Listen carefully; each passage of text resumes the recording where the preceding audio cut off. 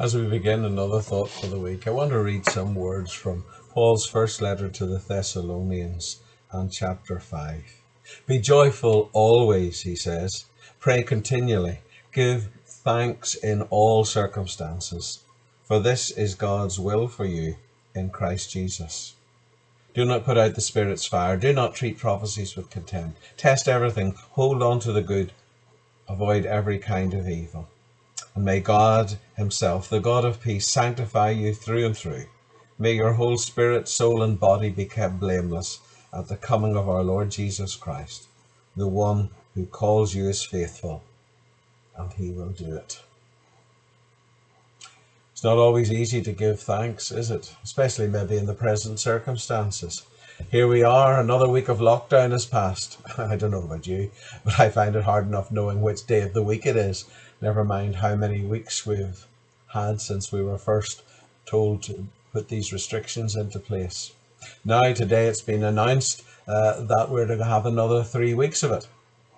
I heard one scientific advisor say today that social distancing may have to be retained until a vaccine is found, which could be up to another year or more. So, as there's no sign of us getting back to meeting together in our congregations, you'll just have to make do with me on these little video presentations. The advantage is, of course, unlike in church, you can always just fast forward to the end. We've never experienced anything like this, so it's been said. A worldwide death toll now exceeding 2 million. But you know, pandemics like this, caused by the coronavirus, are actually nothing new. It's reckoned that between 2005 and 2012, AIDS killed up to 35 million people worldwide. The Hong Kong flu pandemic of 1986 killed 4 million. The Asian flu of 56-58, 2 million. And worst of all, in the 20th century, the Spanish flu, the end of the First World War, 1918. It may have killed up to 50 million people worldwide. Throughout history, there have been devastating pandemics.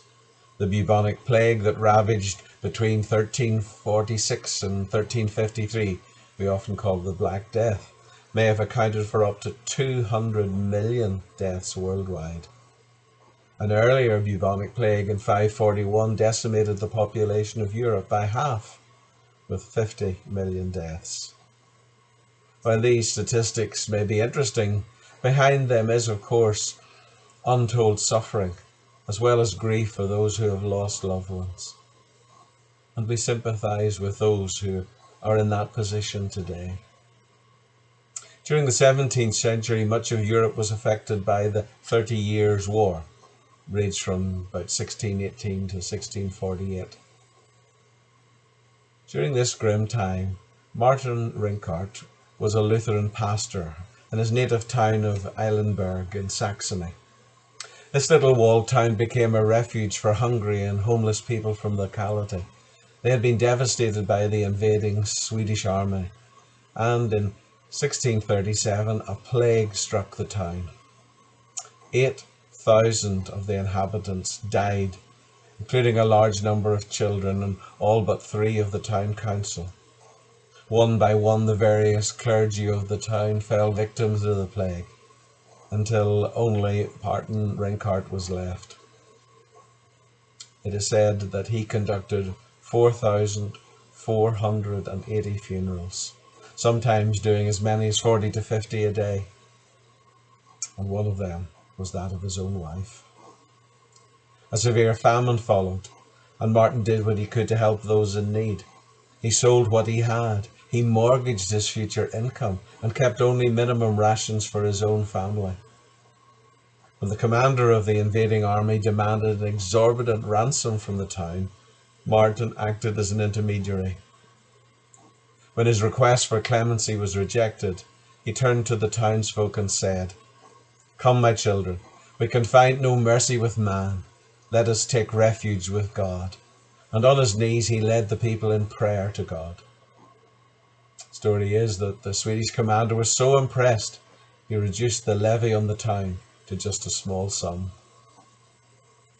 In spite of everything that had happened to him, Martin Rinkart was able to write a hymn, which we often sing, and one which I believe can resonate with us strongly today. When we feel that things in our lives are out of control, when we've been shaken out of our comfortable routines, when the future looks all too uncertain, can we say, as Martin Rinkart did, "Now thank we all our God, with hearts and hands and voices. Such wonders he has done. In him the world rejoices, who from our mother's arms has blessed us on our way with countless gifts of love, and still is ours today." The call of Martin's hymn is to all of us to thank God, whoever we are, wherever we may be, and whatever our circumstances. Of course, this will not always be easy, especially when things are difficult for us, as they are now. And if you think about it, it certainly would not have been easy for Martin in his day. But it's what Paul has called Christians to do in 1 Thessalonians and also in Ephesians 5:20, where he says, "Always giving thanks to God the Father for everything in the name of our Lord Jesus Christ." And in his hymn, Martin shows us how we're to give thanks with our hearts, not superficially, but from the very depths of our being, with our hands in practical ways, in everyday actions and activities, and with our voices, in our words, and of course in our songs of praise and worship. And the second half of the stanza tells us why. Throughout all of our life, we are in God's hands. So regardless of what exhausting and seemingly hopeless circumstances we may face, we can take heart and thank God that his countless gifts of love are truly still ours today through Jesus Christ our Saviour. Second verse of the hymn acknowledges that we continually need God's help, and we certainly do. So it is a prayer for today.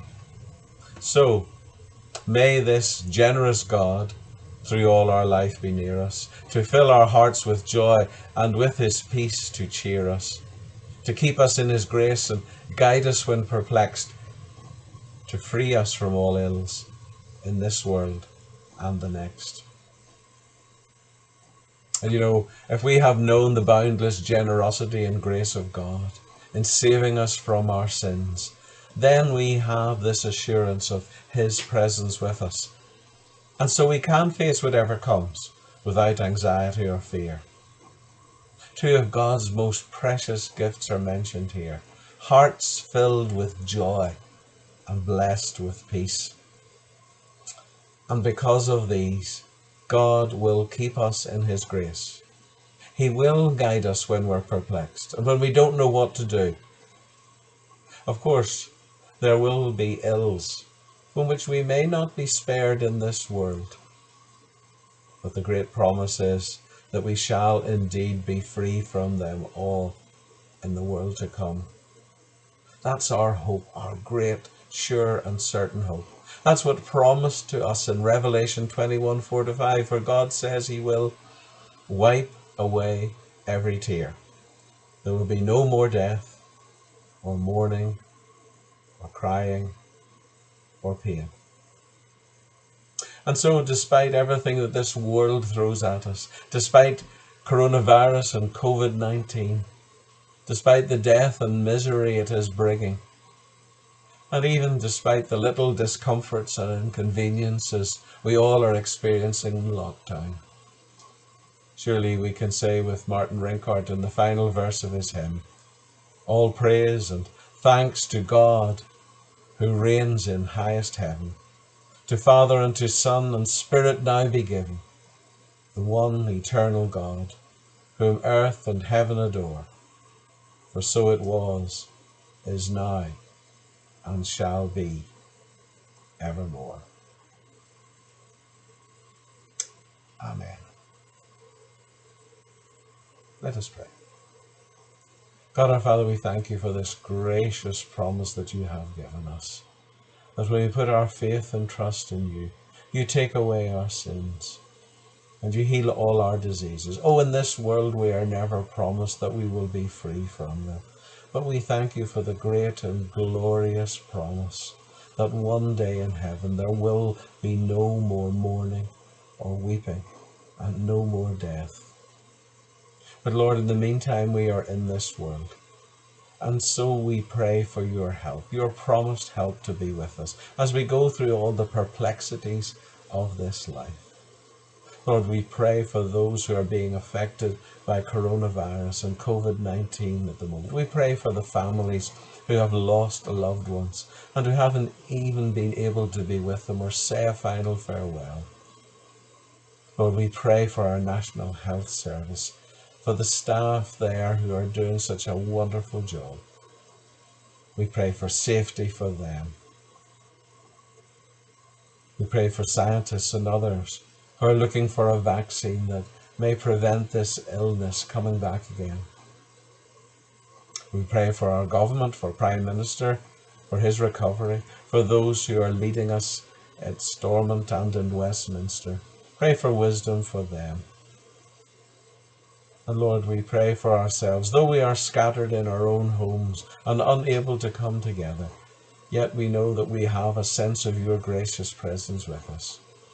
So Lord, we give you our thanks now and say all praise and thanks to God who reigns in highest heaven, to Father, to Son and Spirit now be given, the one eternal God, whom earth and heaven adore, for so it was, is now, shall be evermore. Amen.